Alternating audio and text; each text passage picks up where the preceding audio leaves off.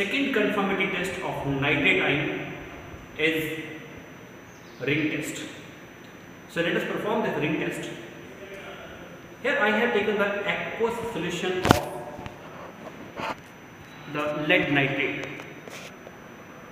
Aqueous solution. Here I am not choosing the dry salt. In the previous test of the copper chip test, we have to take the dry salt, and here we have to take the aqueous solution. Aqueous solution means we have dissolved salt in water. To this aqueous solution, add few drops of freshly prepared ferrous sulfate solution. Here I have freshly prepared ferrous sulfate solution. I have prepared it right now, and now adding to this. You can see some precipitates are formed, and to this precipitates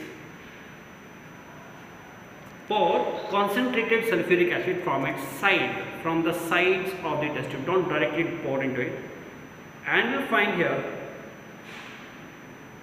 a brown color ring formed at the top of it. It will take some time, but brown color ring will appear. You can see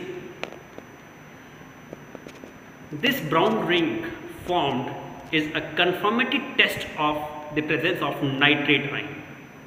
Thank you.